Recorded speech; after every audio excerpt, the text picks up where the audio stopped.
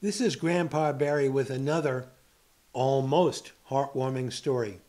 Today's story, A Bicycle for Annie. A Bicycle for Annie. Annie came from a very poor family, but her parents scrimped and saved to buy her a bicycle. Sure, it was a used bike, scratched and worn. It was hard to ride and always seemed on the verge of a breakdown, not like the sleek bikes that the other kids in town owned. But Annie didn't care. That bike was her pride and joy. Down the street there lived a kindly retired mechanic named Bill. He could fix anything.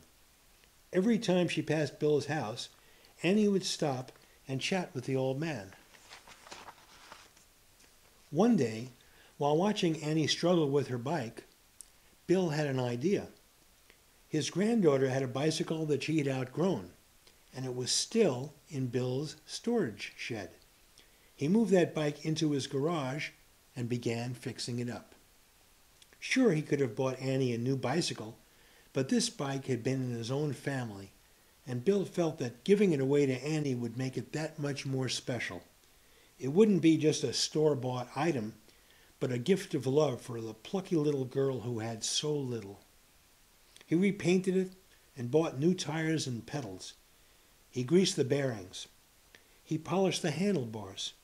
He even meticulously wiped down every spoke. By the time Bill was finished, the bike looked practically new. The next day, when Annie stopped in to see Bill, he showed her the bike. Her eyes widened and she said, "That's the most beautiful bicycle I've ever seen." And then Bill said, "It's for you." Annie started crying. She had never seen anything so wonderful. "Here, take it for a spin," said Bill. And Annie did. And that's when the car hit her, killing her instantly. The moral of the story.